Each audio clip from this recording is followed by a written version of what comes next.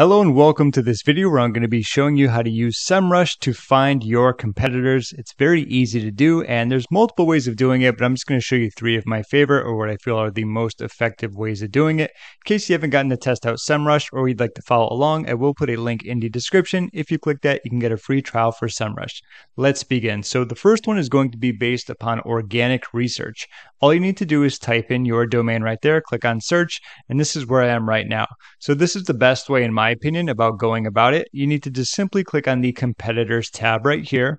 And as you'll scroll down, you're going to see organic competitors, and it says the competitive level based upon, well, I'll read it for you. This metric is calculated based on the number of keywords of each competitor and the number of common keywords of both competitors. If websites have a large number of common keywords, they can be considered competitors. So it's pretty much going to start with some of the top ones. And of course, it's going to go down from there. So this is going to be the highest. And then scrolling down, you're going to see some of the common keywords, SE keywords, traffic, cost, and paid keywords overall. So this is probably one of the best ways. If you keep scrolling through, you're going to see there's a lot of them. And there's going to be 17 pages worth. So if you want to get a good idea of who are your competitors, or maybe you just don't know that, maybe you're in a new niche where you're not familiar with the territory, who are some of the big players, or who are some of the new and upcoming websites that you can create content around just to start ranking originally, this is going to be a great spot. So that's the number one spot when it comes to finding competitors, in my opinion. A lot of data, very quick, very easy to do.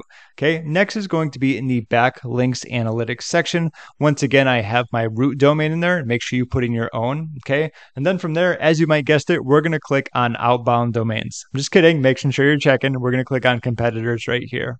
Okay, and once we click on competitors, here we are. It's going to have a few different statistics on top, especially with backlinks. I don't believe that was in the previous one, right? Yes, no backlinks. This doesn't have traffic and so on and so forth. So you're going to get maybe a few different ones, but if you'll scroll down, there's not going to be as many. So once again, this is just another very quick way to see some competitors. In my opinion, the previous one is going to be the best. But hey, like I said, there's multiple ways of doing it. Let's look at one last one, which is another quick way. So here's the last way of doing it. There's still plenty more, but I think three will do. We're going to want to click on the Trends tab and go to Market Explorer.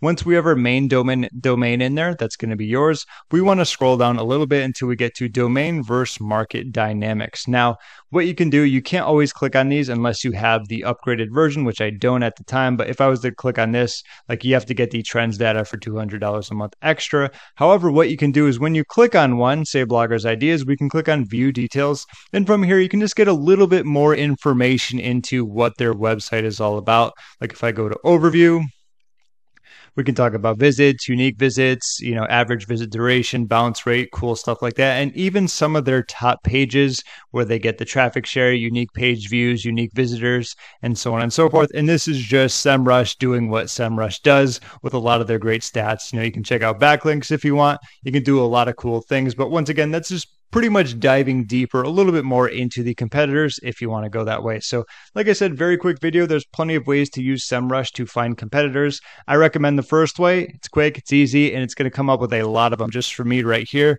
there's 1,661 competitors.